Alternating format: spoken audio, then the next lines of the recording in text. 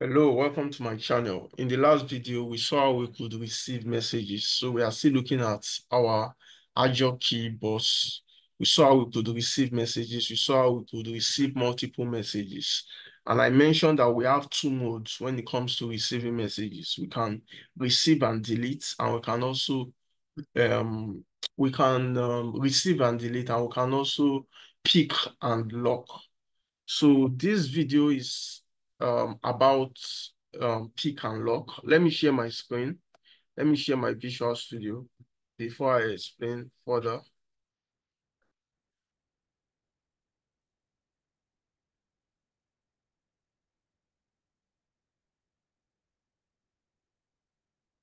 Yeah, so I believe you can see my Visual Studio now. So I explained that so I think I should probably share my Azure console so that it will be clearer before we come to Visual Studio.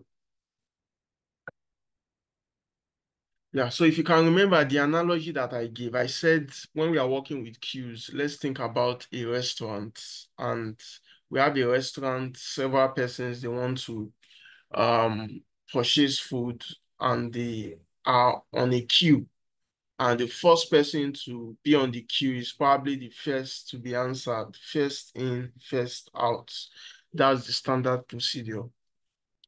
So what this video is all about is that, I said that when we are working with the receive operation, that's the queue operation, it works in the receive mode of receive and delete. So after a customer have been answered from the queue in the restaurant, that customer will be deleted from the queue. The customer will like go out, carry his food and step out.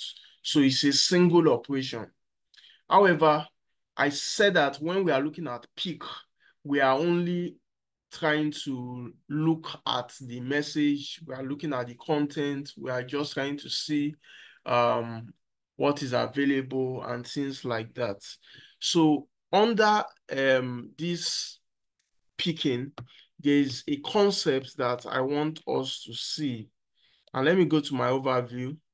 And it's called um, message lock duration, which you can see here.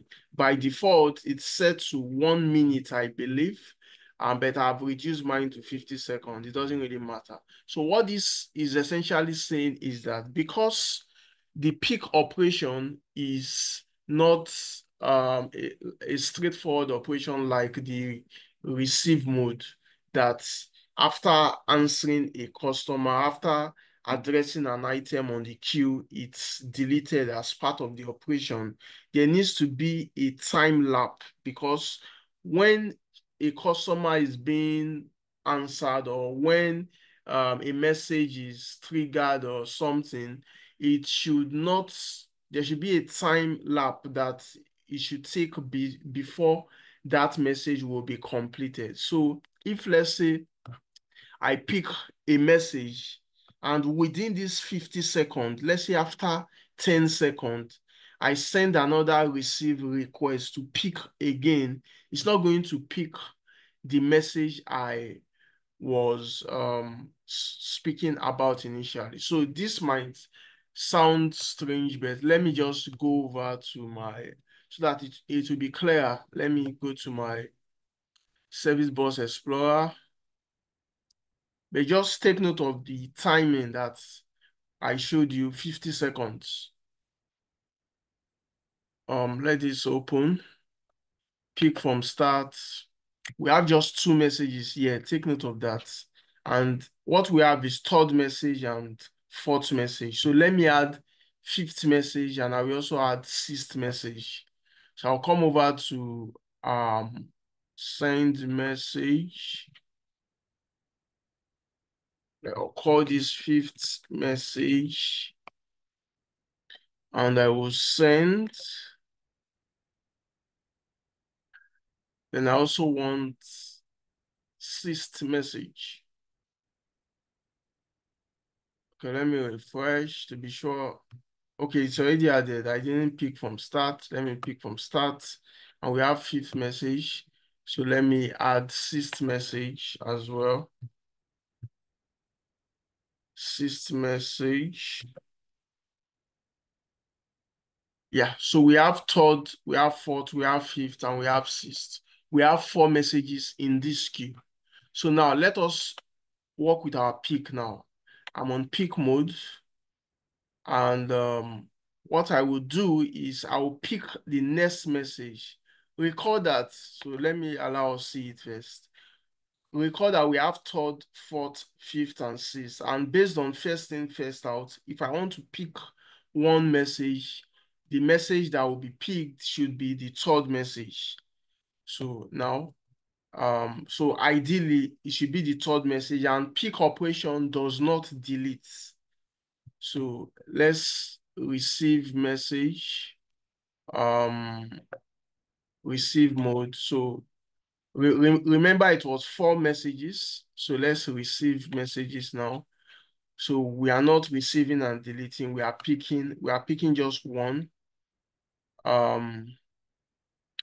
So let's I will still explain this. Hopefully I get the time to explain it later on. This is just saying that when a message is still within it's in lock mode, how long should we wait before going for the next message? So let me just work with this first.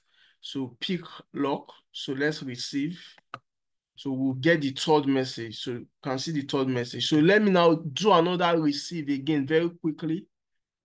Under the I will receive next message again before 50 seconds. Receive another one again, pick lock.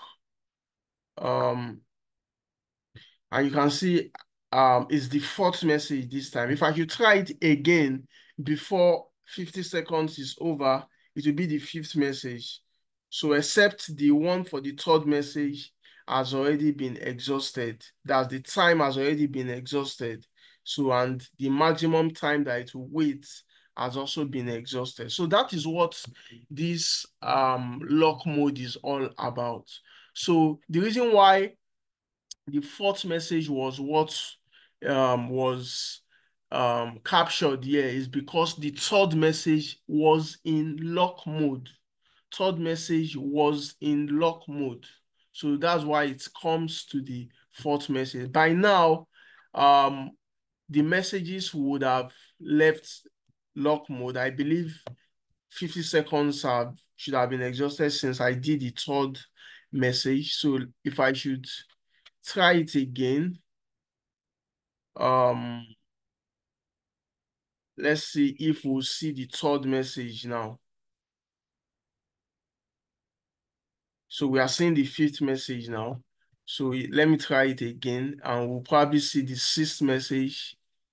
And that is where the maximum time that this 10 milliseconds that was set comes into play.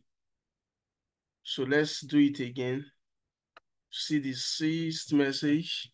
Yeah, so now it is finished. So let's see.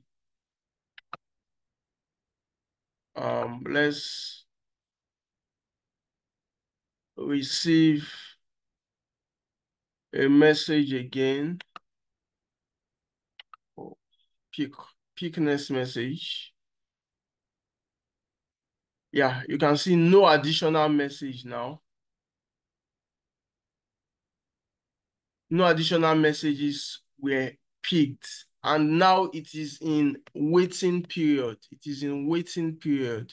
So this is where the maximum the time that was set comes into play. If I should check out 10,000 milliseconds, 10,000 millisecond to seconds. Let's see how long this is. So it's 10 seconds. So it will wait for 10 seconds. Let's see again. No additional message. Let's pick from start. So we still have these 3 messages here. Let me refresh. Okay. So let me add a new message. Let me add seventh message.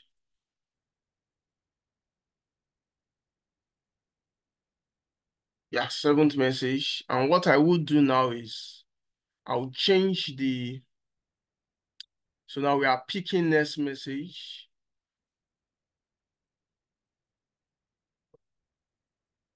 Oh, not speak. I should be doing receive. Sorry.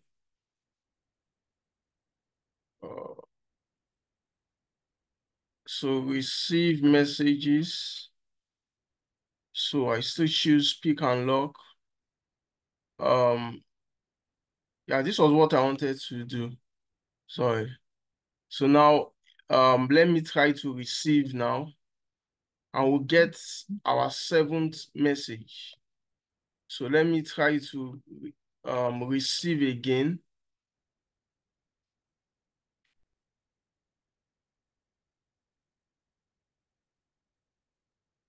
Let's try to receive again. So it will wait for 10 seconds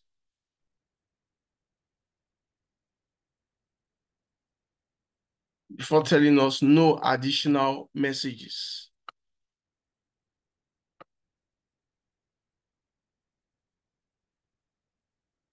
Okay, so I hope this is clear when it comes to, so I just wanted to illustrate um what this where is it? This message log duration is. So this message log duration is simply looking at when you've picked a particular message and the time it will take before you are able to pick another message, before you are able to pick it again.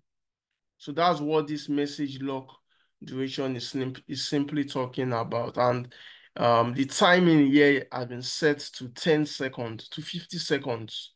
So that's basically it. That's basically what it's talking about. So if I should wait a little more time, I'll be able to pick more. I'll be able to receive more the messages that was earlier received.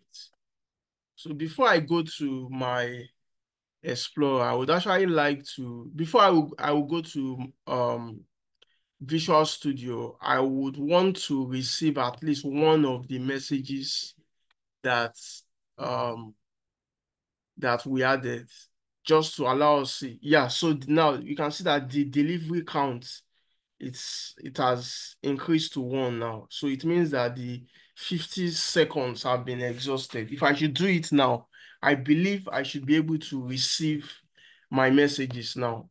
So it was because the 50 seconds was not exhausted initially. Now, let me do it and you see that I'll be able to do it. Still PeekLock. So let's receive. Yeah, and you can see we are back to third message.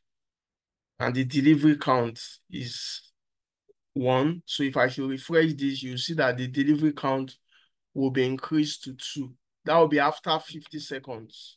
So if I should go over here, the delivery count can still be 1, but after 50 seconds, it will increase to 2 for the third message.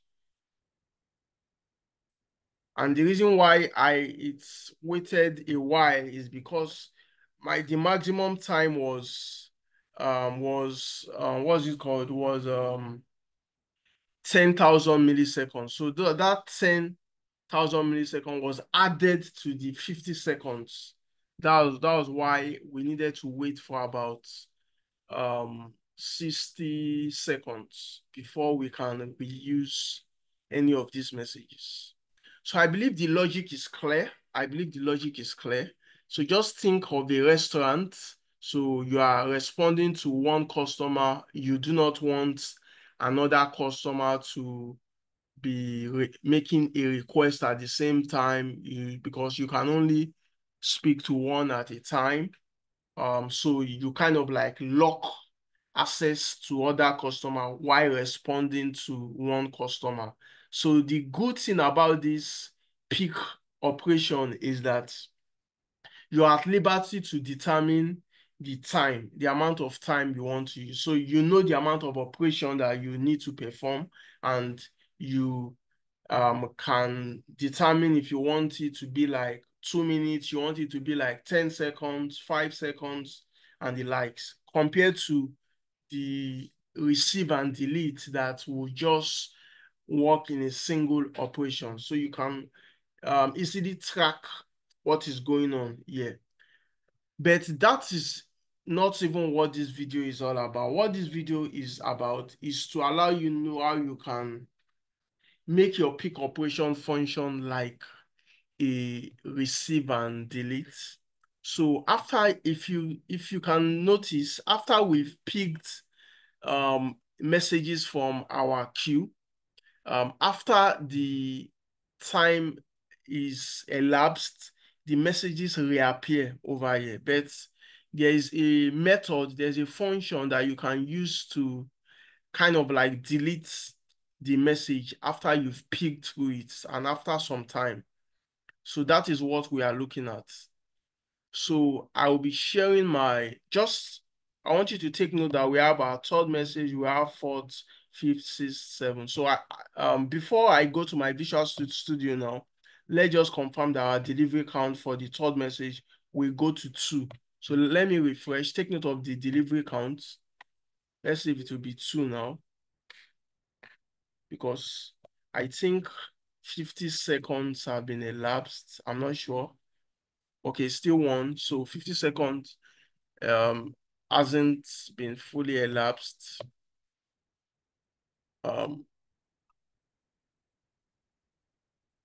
Let's see. Yeah, so it's still on 1, so it's probably still on lock mode, and it will still get to it will still become active, fully active again. So what I will do now is I would go over to my Visual Studio. I'll still check out this. Let me go to my Visual Studio. And if you notice, I call this project pick to delete. And you know that when we are picking, usually it is lock, but now we have pick to delete. And it's because we are also performing something that is similar to the delete operation. So, and that is where this line comes in handy. So we are completing the message async, this method. So we use this to receive the message, and we are now adding a new function to complete it. And take note that your receive mode must be set to PeekLock before making use of this method. So we have this here. So what this will do, what this program does, this is similar to the previous program that we worked with. The only thing that is different is this line. So I do not need to explain everything again. So when I run this program, it would go to this queue, this restaurant queue, then it would pick just a single message. So the next message that is available to be picked that isn't in a lock mode, it will pick that message. Then after displaying that message over here, then it will also complete the message. So you wouldn't see the message in your queue anymore. So that's basically what we are doing. So it would act like we were changing the receive mode to receive and delete, but it's actually pick and pick lock. So, and the usefulness of this, as I said, is that instead of using a single operation to receive and delete, and because that's a single operation and you probably have a lot of processes that are working and you do not want to complete the message immediately, you want it to delay for some time, although there are several functions that you can also use with receive and delete as well. But PeekLock is has this function that helps you to do that as well. So I'll be running this program now.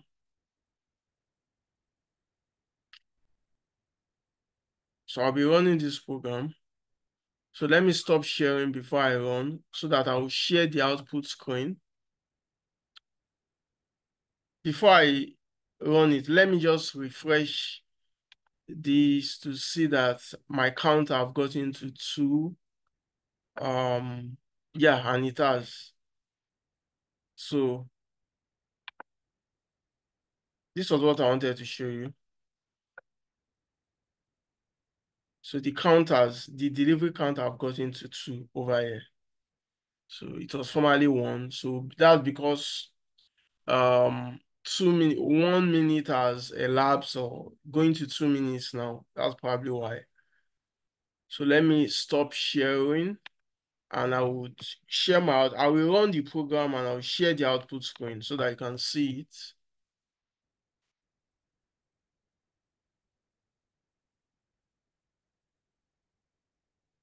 And I believe it should be the 3rd message that we would see, because the 3rd message is available.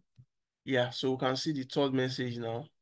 So what I will do now is we are going to go over um, to the Azure portal, and we'll see if we can still see this 3rd message. You know that normally for peak operation, it does not delete the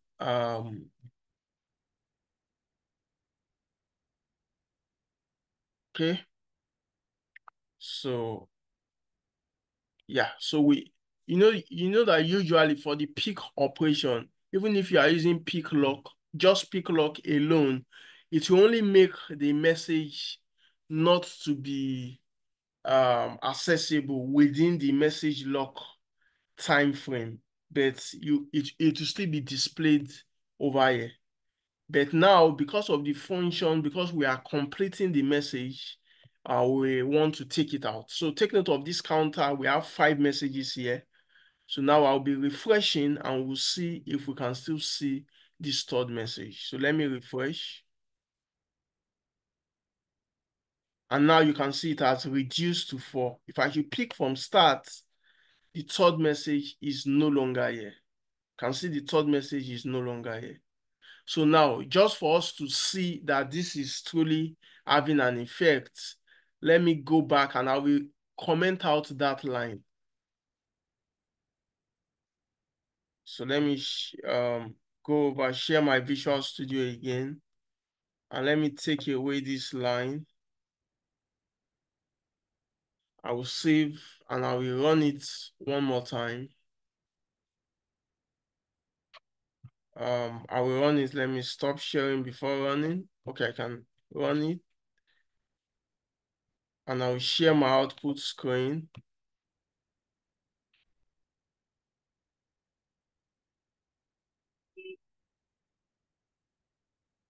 Should be the 4th message. Yeah, because the 3rd message is already out. So we have the 4th message here. Then what I will do now is, let me stop sharing. Then I would go over to my portal. So you can see that it was the 4th message that was picked. Then I will go over to my portal. This is the 4th message. I will refresh now and we'll see if we can still see the 4th message. You know that we did not complete the message. That function that removes the message from the queue is no longer active. It has been commented out. So we can still see the 4th message over here. Even though it's in lock mode, but yet we can still see the 4th message. It's not going to be deleted. So I believe we understand the logic now. So it's still in lock mode, It has increased to 2, so it's out of lock mode already. And you can see the 4th message is still here. So basically, that's what this is all about. I hope this makes sense. I hope this is clear. So this is about message lock, trying to understand the usefulness of message lock, as well as completing a message. And I've tried to explain it as clear as possible, um, using the very simple code that we have. So don't hesitate to like, share, and subscribe if you find this video useful. In our next video, we'll be looking at another concept, time to live, and we'll see how it can be used with queues. Have a nice day, everyone.